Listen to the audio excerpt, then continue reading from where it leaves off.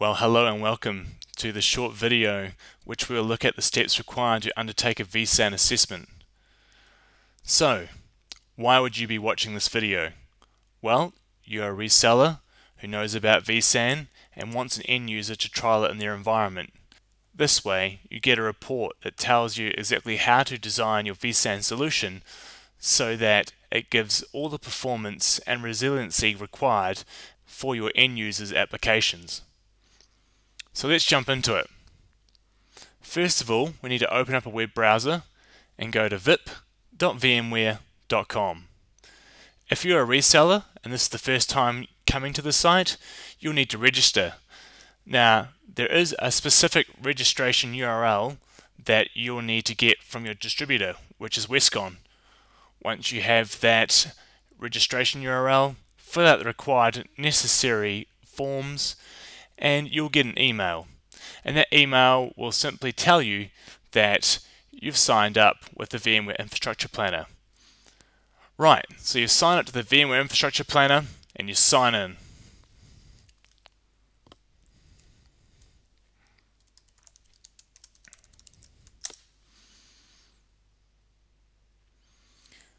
Once we sign in, we can see the assessment dashboard. Under the assessment dashboard, we have some sample vSAN assessments, and we also have a vSAN assessment that I completed of the Westcon Leap Center earlier. So, to create a new assessment, we go up to the right hand side and click the New Assessment button. And we select the vSAN assessment. Now what we need to do now is create an appropriate title for this vSAN assessment.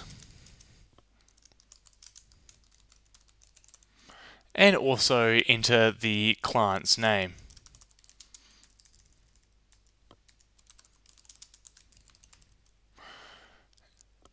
We also need to enter the customer's email.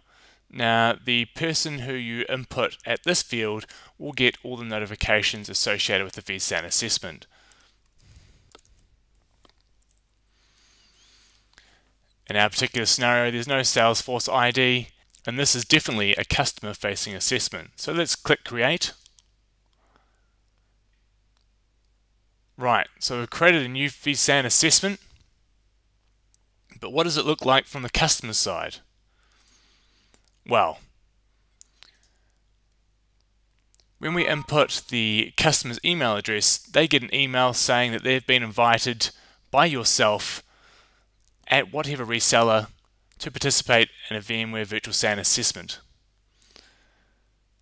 What do they need to do?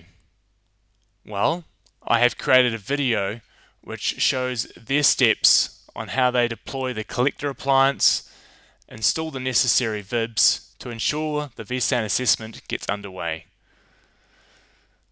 But to give you a quick sneak peek, once logged in, you can see here that they also can see the assessment associated with their name. Now if I refresh this page, I can also see the new vSAN assessment that we just created. The steps for the customer in order to carry out a vSAN assessment has already been captured in a video.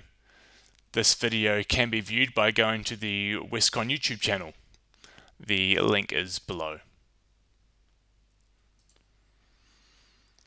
Right, so your customer's signed up, and you know that because you've been given an email stating that. The first step within a vSAN assessment from a customer perspective is to download the collector appliance. What this email tells you is that your end user has done exactly that.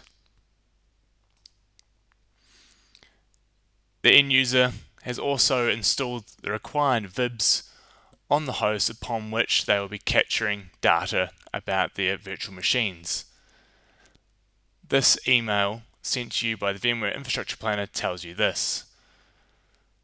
Now, all you have to do is wait the designated number of days for the vSAN assessment to finish. This can be anywhere from 7 to 14.